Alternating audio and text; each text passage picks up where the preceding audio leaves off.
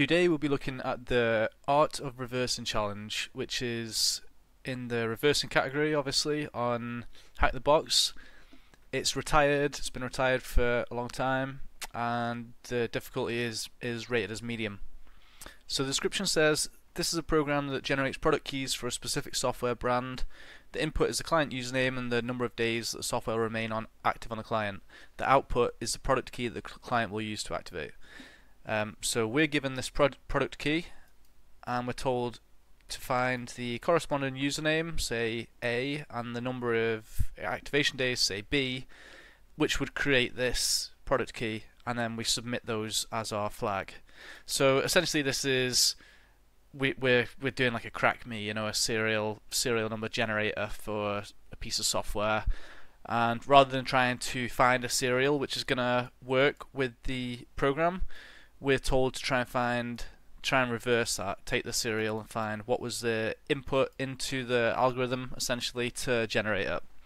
So we download the file. I've already downloaded it and saved it here. We have the artofreversing.exe. It's a Windows 32-bit executable, and we can see again here, if you followed the last challenge that I uploaded, it was also a .NET assembly, and in that we showed how we could use DNSpy to disassemble, decompile the code and do some debugging with, it's a lot easier than standard executable files.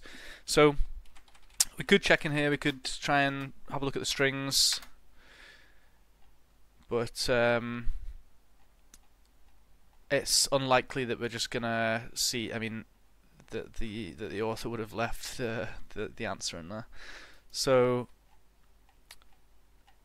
let's jump straight over to Windows and see if we can decompile it.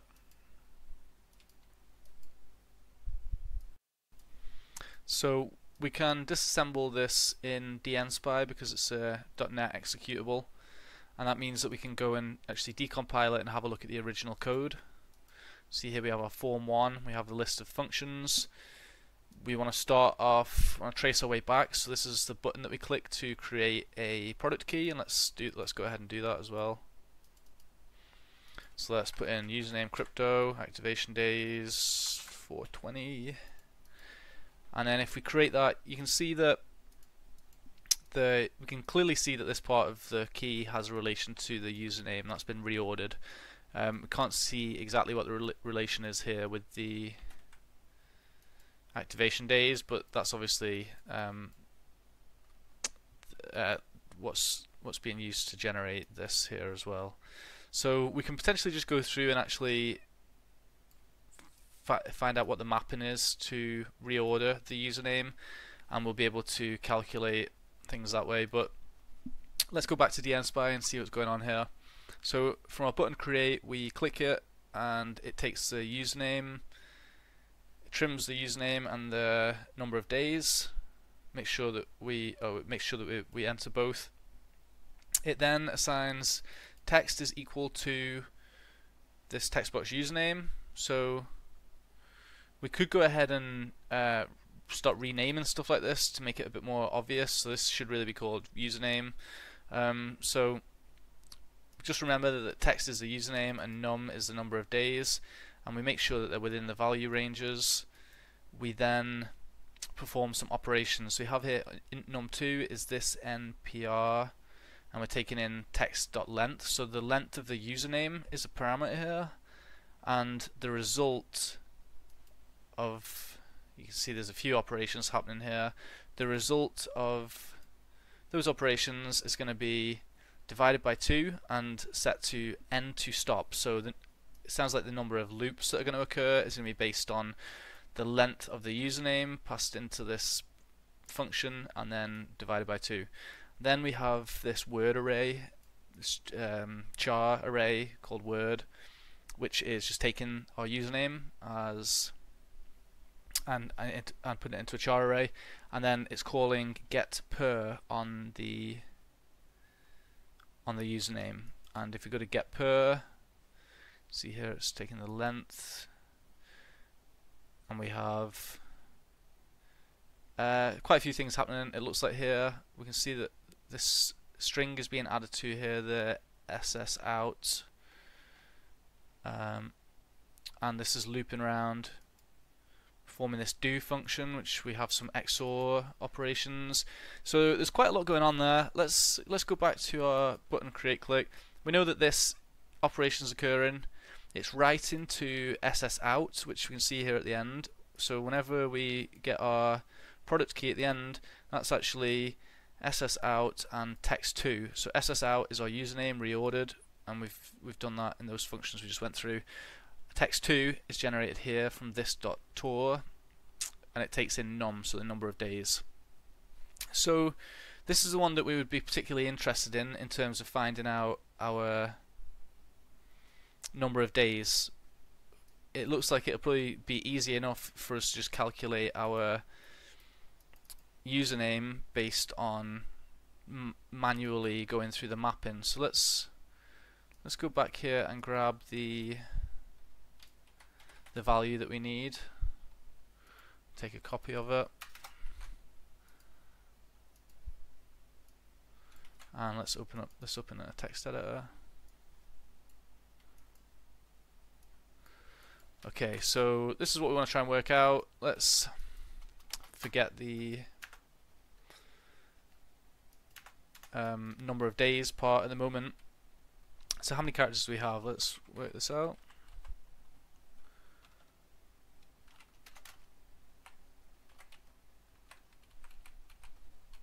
We'll do this in hex values until we have enough characters, and if we enter that in as our key,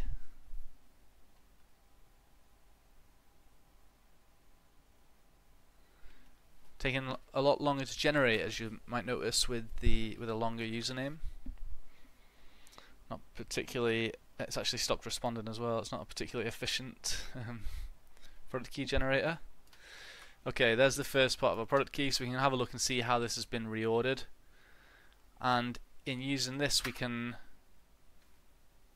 try to reverse our product key. So we know that actually, let's move this here. And let's take this here as well. Let's see if I can do this without getting confused. So we want to put it back into this order. We put in this input, we got out this as an output. They put in some input here, which we're going to work out, and they got this output. So let's order it that way. So if we were trying to find what's the 0 element we put in, it would be here, which is H. If we were trying to find out what was the first element, it would be right here, which was A. If we were trying to find out what was the second element, it would be right here, which would be C. If we're trying to find out the third element, it would be over here, which would be K. So you can see here, it looks good. We've got hack so far. 4 would be here, so we've got T. 5 we have here, which is H. 6 is up here, we've got E, and then 7, you can kind of see where this is going. Hack the planet. So let's go back and let's paste this in, create the product key, which takes quite a while for the longer key. It's not very efficient. You can see here not responding. It's not a very efficient serial generator. And you see then that we get out the result is this value here. So we know that the username to get the key that we're looking for is hack the planet. So we found, if you remember, we were told to find a flag like this. We found so far hack the box, hack the planet, and then we need our days. We need to reverse the days. So I mean, you could go through and kind of, let's try 100. Okay, I was going to say you could brute force that. If you're going to brute force it, don't do it with a long username, because we know that the username is not related to the activation days in any way. That would be a cool challenge, a little bit harder to like link the username to the activation days. So if we're doing this, just set the username as something simple. See here, it's just giving us a D. Let's try and do 50. Oh, you need at least 2 characters. Oh, you need 3 characters.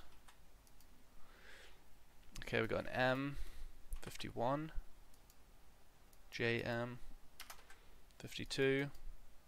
So yeah, I mean you could play around. Let's go 200, 300, 365. So it's the you could probably just guess that as 365. It's a 1-year subscription, but obviously that's might not be viable. We want to know how could we have found that without doing by guessing. So it would have been cooler if we would have used like leap days or something. But let's if they would have used, sorry. So we know that the answer is 365, hack the planet, we've got our flag. Let's go in and have a look and see. In fact, while we're here, let's do hack the planet. And let's wait another minute or so while it tries to work out the product key.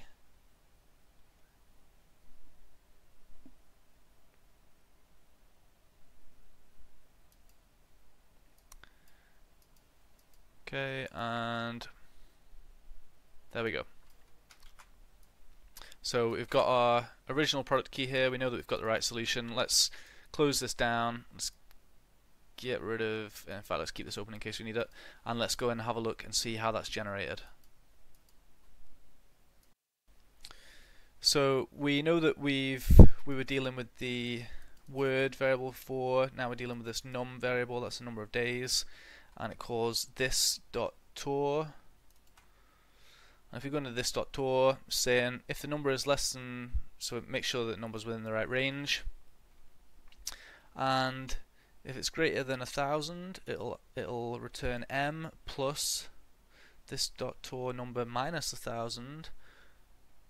Okay, so it's kind of doing like a Roman numeral thing here. Let's what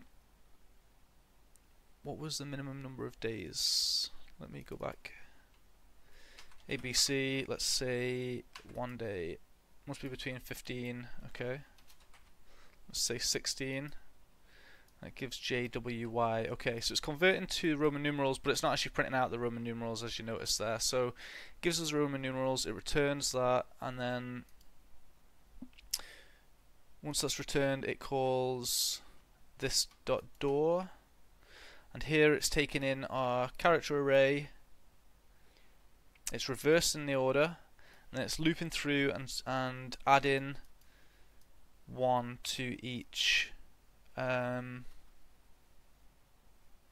character, and then it's converting it to lower and returning it. So let's set a couple of breakpoints and see if we can just work through this. So we'll set a breakpoint here. We'll set a breakpoint here. We'll set a breakpoint here. Let's run the program. We'll say ABC, let's just say the lowest value we can use, which was 16. Create product key. Okay, and we get here and we have our num, which is here. I wonder, can we? Okay, so we can change that to decimal.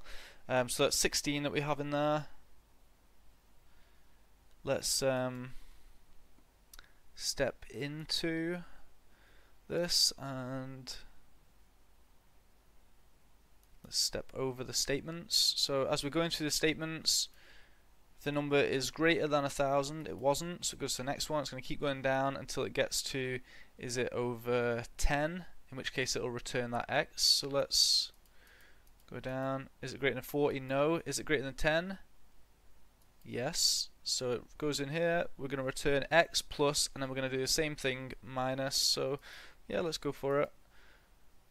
It's given us our result, and now you can see here text 2 is equal to XVI, the Roman numerals, 10, 5, 1. and then that's being passed into this door function. So let's step, oops, I meant to step into that. Let's stop that and go back. Okay, run it again. ABC, let's do 16, create product key. We'll step over this one this time, and let's step into this one. And if we step in, you can see it's reversing the character array first of all, so we'll step over that and into our loop. Once we stepped over it, what did it reverse there? Array. Okay, so it's reversed this array here. You can see that it has, instead of XVI, it's IVX, and then it's looping through and doing this plus each time. So let's step into it, and let's step over each. Okay, so you can see that it's subtracted, oh sorry, it added a byte to each of those values, and it returns then the JW, it converts it to lower and returns that. So we could take this code, essentially, we could take this code and we could either modify this in place, and we could pass in our result. So our result was JWY. We could pass in JWY and we could reverse this function. So instead of calling reverse here, we'll call it at the end, and instead of doing plus equals, we'll do minus equals, and that would be a way to reverse it. We could also just copy and paste this code, or write similar code in another C# or C or Python file or anything, or we could go to somewhere like CyberChef. If we go to CyberChef and look at the options that we have here, we can do subtract,